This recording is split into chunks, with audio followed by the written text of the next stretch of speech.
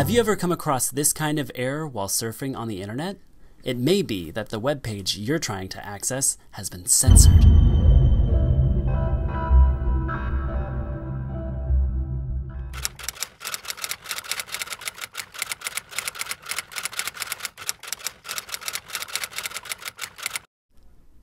Contrary to popular belief, the internet is not as free and open as one might think.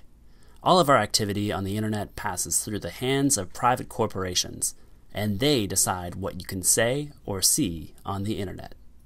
In China, for example, the government actively instructs internet service providers and their content hosts to police their services. They even go as far as handing out internet self-discipline awards to companies that contribute the most to a harmonious and healthy internet development.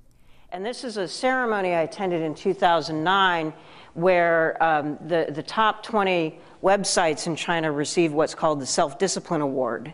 And Robin Li, the CEO of Baidu, was one of those recipients. And so this is one of the features of Chinese internet censorship and surveillance, that it's actually carried out primarily by private sector companies, and that the companies that run China's internet services and platforms are acting as an extension of state power. It may not surprise you that this kind of censorship takes place in authoritarian regimes, but similar kinds of censorship can also occur in Western democracies. For many, it began with China. That was the most public example. That was the place where the companies had been named and shamed and otherwise publicly taken to task.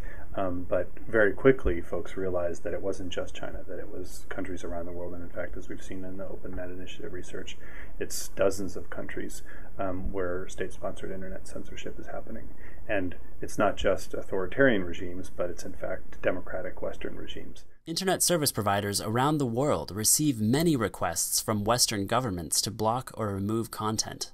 In 2010, Google started releasing data about the requests they receive and how often they comply. One of the great challenges that we all face in this space is the total lack of transparency as to what governments are requesting of companies, how companies are responding. And much to its credit, Google has released information about the government requests it receives for takedowns and made that public on a country-by-country basis, not quite in real time, but in fairly real time. And that's a really remarkable step in giving us all a window into the challenges that particular companies are faced to address with the requests they get from governments.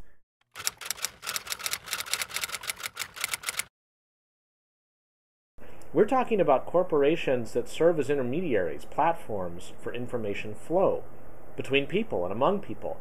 And they may find themselves in a position where they are pressured or asked or demanded that they not permit certain information flows to take place. The idea would be, look, we're just a company. If a government asks us to do something and we're on their turf, we usually have no choice but to go ahead and censor. ISPs often remove or block content when governments ask, but they also do it without prompting or coercion.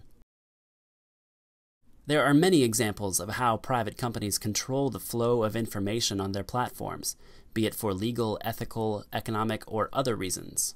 Shortly after the so-called slut walks against male chauvinism in Brazil, it was reported that Facebook had removed pictures of the protest including bare-chested women. These images have since been deleted by Facebook for violating the Declaration of Rights and Responsibilities, as outlined by the online service. Flickr as well was caught removing content. In early 2011, Hossam El-Hamalawi discovered that Flickr deleted his uploaded photos of police officers from Egypt's state security force. He later learned that this happened because the pictures were taken by someone else, a violation of the site's community rules. Apple is also known for the severe control they exercise over their App Store. At its launch in 2008, Steve Jobs announced that the platform isn't open to every app, for a variety of reasons. Will there be limitations? Of course. There are going to be some apps that we're not going to distribute. The ambiguous unforeseen, in particular, gives Apple a free hand to filter as they see fit. Somebody came up with a baby shaking game on the iPhone. and offered it up in the store, and then a bunch of people said shaken baby syndrome is a serious problem. Apple, do the right thing, get rid of it. And Apple got rid of it. And I think that can be pretty dangerous, because now you've got highly risk-averse companies, like on the margin, what do they need this kind of pressure for? And they'll get rid of not just shaken baby, but as happened with Apple, they got rid of an app that was simply a countdown to the end of George W. Bush's presidential term. That's all it was a timer called Freedom Time, to counting down to the end of an era, and instead of era. They didn't allow the app because they don't want to get in the crossfire, and that's dangerous for a healthy society. In short, people often look at the internet as a free and open public space. The reality, however, is that the vast majority of online space is privately owned. Online, people are limited to what internet service providers and content hosts allow them to do and see. Sometimes they restrict content because of government pressure, but sometimes they do it on their own initiative. We need to be aware that censorship is not just something that happens in authoritarian regimes, but actually occurs all over the world.